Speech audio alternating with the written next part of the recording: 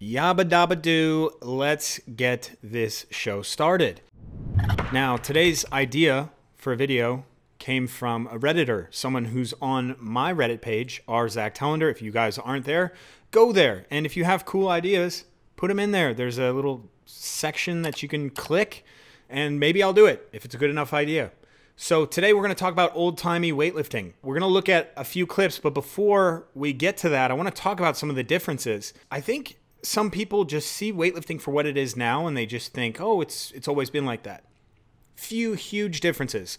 The clean and press is no longer in our sport, and it was the triathlon. It was the snatch, clean and press, and the clean and jerk. Before that, I think up until the 20s, maybe a little bit later, there was the single arm lift. There was like the single arm snatch, and there's some really cool old school videos of that. And then, man, some of these Olympiads, there were like 9 or 10 different weightlifting events. And I think they were taking place in the field section of the track and field. But the clean and press was abolished in 1972. But before that, there was no contact allowed with the bar and the body. So when we call it the clean, it was because it was moved cleanly from the floor to the front rack position, or above the clavicle, resting on the delts. Once contact was allowed, it was only allowed as a bump. Or sorry, not a bump. It was allowed as a brush, which is really... Come here, Goku. This is Kakarot. It would have been badass if I named him Kakarot instead of Goku, but... Okay, you gotta go. Up until 1964, you were not supposed to touch the bar to the legs or the hips. Few lifts were turned down only if the shins were touched. Then, from 1965 to 1968, one could brush the thighs, but not bang or bounce them. So there was a lot of room for arguments, similar to the press-out rule. Then, from 1969 on, full contact is allowed, as long as it was not a pause, as in the continental. So if you see the continental clean done in strongman with usually like an axle bar, it stops like at the belly and then they get it to the front rack. That is not allowed in weightlifting. A couple things there. There was like a camp of people who were like, it's too brutish. It's too ugly. It's not good for our sport to be making contact with the bar. It's supposed to be clean. It's supposed to be done cleanly. And obviously now it's like, that is the standard. You must make contact in order to clean the most amount you can or snatch the most amount you can. There's a couple other things that were different back then. Split snatching and split cleaning. Now, obviously, we have the split jerk, but split snatching was another way of getting under. I don't even know at that time in 1960, there were a bunch of squat snatchers. I think earlier on, though, it was all split snatch, all split clean. And a really interesting article came out. Again, there were two camps. One of them was like, the split snatch is always going to be better than the squat jerk, and here's why. And it was basically, yeah, it was just a formal argument as to why the split snatch was better. Obviously, that's not true anymore. The squatting variants of the snatch and the clean are the best. So it's really interesting things. This sport can evolve, and when I look at the press-out rule and what it's become something that it wasn't supposed to be. I think we can evolve again, but that's not what this is about. I've already talked about that. This is about old school weightlifting, so let's get into that first video. Just the way that weightlifting was presented back then, it was much more of a show. It was still part of that like kind of strongman thing, even though this is the 1960s Olympiad. Things were different then, but you could tell they were kind of changing and becoming more about high performance. So here's clean and press, and you can see, how just judgment on that is going to start getting crazy. And then you'll see guys like Alexeyev, who was the first to press over 500 pounds. And you could see, man, they are heaving and hoeing. That just, it was just not a legitimate exercise. There's too much judgment, so then they took it out in 1972. So that is Yuri Vlasov, one of the most legendary weightlifters. And I always mention of all time. I always say that, but he is a very decorated weightlifter. He passed away, I think, last year, and it was really, really sad. I also made a video called The White Moment, and that quote, the White Moment quote, is probably one of the most motivating things in weightlifting that I've ever heard. So you can see here, no contact in any of these lifts, which is just crazy to think about. Guys, if you're not familiar with weightlifting, like, no contact is a huge challenge. Okay, taking that out of it, I mean, God, if my best snatch was 143, my best no contact snatch, maybe 110, you're talking a 33 kilo difference. Wild. Okay, so this guy, James Bradford, definitely a legend in weightlifting, definitely an American legend. Dianabol was synthesized in 1958, and that was a very popular drug, and it was all the way up through the 80s to administer. It's an oral drug. It's, you know, I don't even think it was illegal up until, I don't know when it became illegal.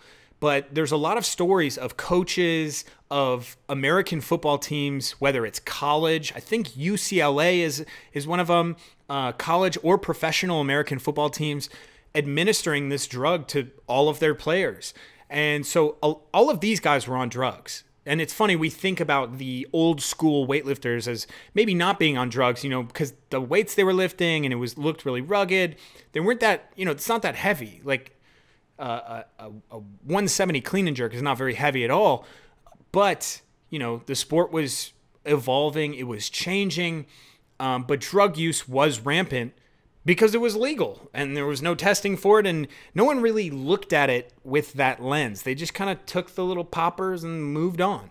But all I can say is it just wasn't a thing. So there's Vlasov, and what's weird about Vlasov is he's got these like darkened shades on. He's got these sunglasses on. This is Norb Szymanski, an American legend, definitely, and he was a split snatcher. I think he split snatched 160, which is wild to think about. Okay, so here we go. We got Yuri Vlasov with 202.5. Now we're getting into the 200s. No in contact cleans. Guys, that's crazy. Just, you could tell his technique is just fantastic. You know, he would go on to coach the most successful Russian teams. And that looked like it was the winning jerk right there. Okay, Paul Anderson in 1955. So, I don't know, you know, I always think about like the Dianabol, you know, I always think about that as kind of the staple of like, okay, well now you know these guys are taking drugs. Right before that, what were they using, and how, you know, it obviously wasn't a bad thing, but like how much was it like a thing that everyone did, you know, or was it just kind of like some random guys did it? You know, I don't know. I'm not sure, but I always think of Dianabol. This is 1955. This was before Dianabol was synthesized, I believe. Paul Anderson, 1955.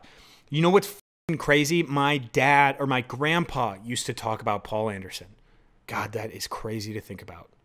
My grandpa loved guys like Paul Anderson and Alexeyev. He just thought, you know, it was like they were known names because they were strong, not because they were good weightlifters. It was just like, these guys are so goddamn strong. And I don't know if that's what we should get back to, but it's very interesting to think about. I mean, look at this crowd. Everyone's going to see Paul Anderson. Oh, there's Tommy Kono. Okay, so, oh my God, they filled up a arena. There is no sound on this, too. Black and white. Dude, this is sick. Guarantee you he split snatches. Yep. Guy must be a Soviet. Here we go. Paul Anderson, I think the first person to press 400 pounds. Oh, okay, he's going again. Crazy stance. He's got wide feet. There we go. It finds the groove. See, look at all the people clapping. Another thing too, guys. They brought the weight all the way down to the floor, which is crazy. A lot of times people, this is something I've seen, you know, on different platforms. People just do not understand dropping weights. And that makes sense. It's not part of your sport.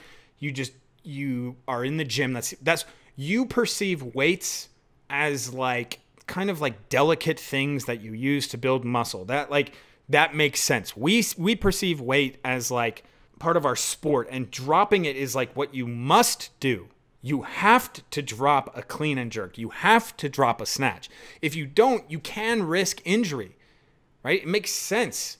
Taking something and just like guiding it on the way down and just opening your hand and just putting it on the ground that way, or trying to hold it and have it yank you down. So these guys, they had metallic weights. These were not rubberized, and they brought them back down to the floor, which is unreal. Okay, this is Tommy Kono. Quick little thing about Tommy Kono. This is the most legendary American weightlifter of all time. In fact, when he died, I think it was like a few months ago, when he died, Google on their front page did like a Tommy Kono tribute. It was crazy. It was mind-blowing to me that you know, he was that much of a hero in American sports. You know, the coolest thing about Tommy Kono, obviously, other than being just like a multiple Olympic champion, world champion, was that he like was really into aesthetics, and he was really into bodybuilding, and he just was like a cool guy. You know, he kind of had that persona of Arnold Schwarzenegger. It was like weightlifting was like, it was not this refined, hardened thing for him. He was just kind of had this just badass aura to him. And when he passed away, man, that was a legend. When we're talking about, we just talked about Yuri Vlasov, Norb Szymanski, Paul Anderson, and now we're talking about Tommy Kono. I mean, this stuff is really cool, guys. And, you know, maybe now when you see guys like Klokov and you see guys like, you know, Ilya and Liu Xiaojun, it's hard to look at stuff like this and really grasp how fucking cool it is. But to me, I think it's amazing. But this looks like it's going to be a clean and jerk, maybe. Ooh, power clean. So he's going to press it. Yep. Here's the Russian with the snatch. Oh! My man got low. Power clean, going to press.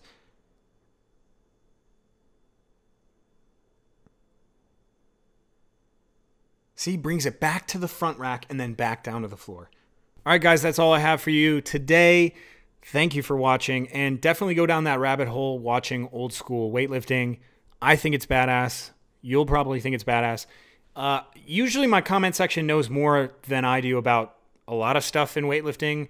So if you have some knowledge about the drug use in this era, or anything like that, comment below, because I will see it and I'm just genuinely curious. Anyways, thank you, and I'll see you on the next one. Bye.